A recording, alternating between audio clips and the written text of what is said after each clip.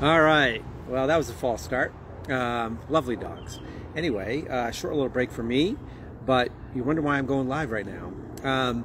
And if you guys had missed our live broadcast of Wine and Three last night, you won't see it ever again, because this chucklehead dropped his phone when he was trying to save it onto IGTV. So our broadcast with Michel and Mathilde is no longer available. So if you are wondering what happened last night, we did a face-off between Belarus Rosé Côte d'Aron from Michel Chapoutier and his daughter Mathilde Chapoutier Côte de Provence.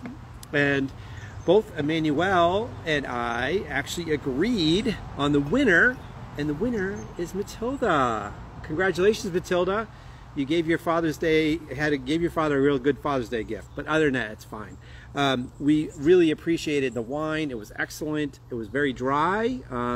Had a little bit of a citrus note that we both liked. And again, it's perfect for weather like this.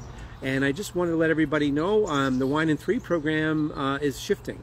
We are changing the programming a little bit, adding some food pairings to it, and we're changing the title and everything. So we're doing another rebrand. It's part of being a small business. We pivot, we move on to other things, and provide more value to our followers and Nosh Nation. So thank you very much for viewing Wine and Three for over a year at least. And we hope you've enjoyed the programming. And I will say, have a wonderful weekend. Eat, drink, savor.